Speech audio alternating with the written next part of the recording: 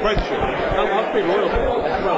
BoxingScene.com with super middleweight by way of New Jersey, Omar Sheika. Sheika, what's the latest with you, baby? No, just hopefully trying to get a fight in January and start rolling from there, and hopefully get a big fight on HBO in March against Alan Green. Yeah, it's no secret you've been calling out the big names, Peter Manfredo, Alan Green. You want to get in the ring again with Jeff Lacey.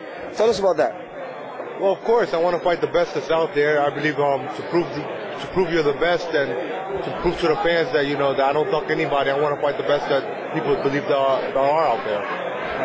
You spoke about fighting Peter Manfredo, who fought Scott Pemberton after he had 2 wars with you. You felt Scott was done.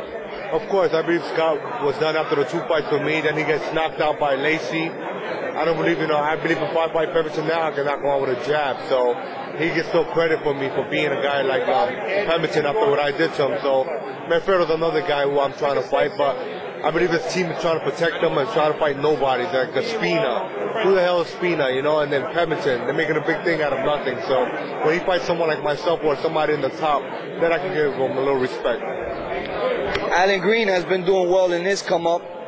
He's someone you seem interested in fighting. What do you think about him as a prospect? I respect Alan Green because I believe that he's willing to fight anybody. I don't see that he's ducking nobody. So, but I believe that me and him will be a terrific fight. It'll be a war, and I'm looking forward to challenging that fight with Alan Green. So if Alan Green decides not to fight you, and Manfredo seems to be going another route, what will you do now? Well, I don't know. I'll leave that up to my attorney, Mike Burrow, and whatever decisions he come with. But I believe that in order to fight, to get to the top and fight the best, they got to come my way to prove anything. So I believe we're going to land a big shot, a big fight with one of these guys. When we watch you come up, you fought the best. You fought those that were there. You gave it your all. What does that say about the difference between you and these guys now?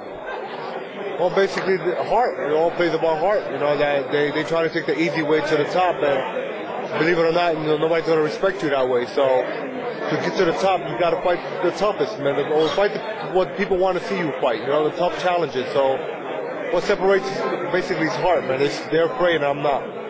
So Omar, is there anything you want to say to your fans and the viewers all around the world of BoxingScene.com? Well, just thank Boxing Scene for having me, and look forward in January and hopefully in March, and you'll see me back in action. Omar, we appreciate your time. Thank you very much.